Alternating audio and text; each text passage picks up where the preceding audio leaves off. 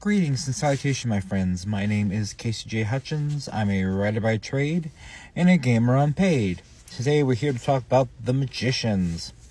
This class of sorcerer, when they hold the Rock of Aphroprob, the center gem glows yellow, and a set of cards dances above the frame, or the rock, sorry.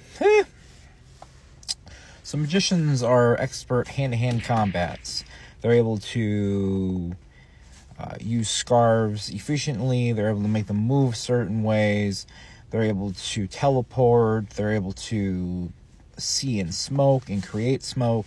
And most importantly, they're extremely efficient with cards. Now with cards, they can reinforce or augment or strengthen the actual material of a card. So they can throw it and it'll go across the room and it could split logs, or they could put it into a fan, make it a sword that way.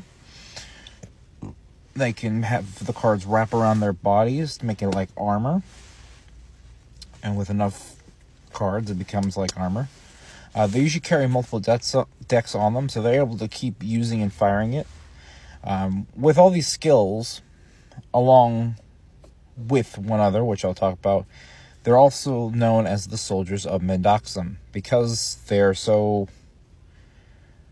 almost scary in combat. Well, not scary, but coordinated.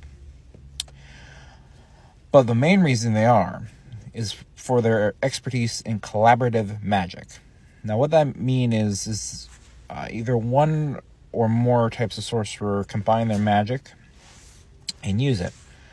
So, with magicians, they'll imbue the collaborative magic into a card.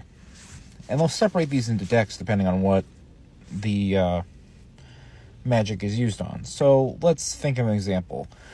One of the most common ones you'll see with a magician that is using collaborative magic is a pyromancer deck, in which they'll have cards that such spells would be, they could put it underneath dirt, and then when somebody steps on said card, it's a mine, so it explodes.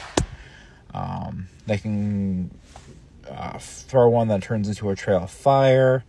They're able to even just be able to have a spark to be able to give a pyromancer the ability to use their magic at that point.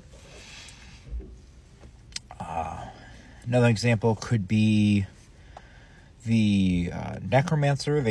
They are able to make a deck full of tarot cards, and those do all different kinds of things depending on the image on the card. Same thing with summoners. They'll summon. Yeah, the examples go on and on and on, and I could really go on about the magician, but I think we'll stop here because, unfortunately, in the book Scars and Scales by Casey Hutchins, we don't see him yet. I mean, we don't even see any of that. And we probably won't see them until probably the end of book 2, maybe book 3.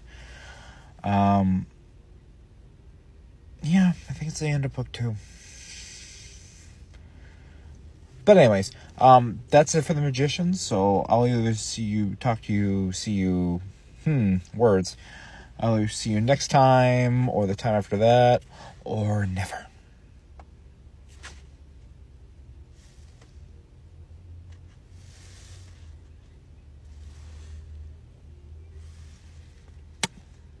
Bye-bye.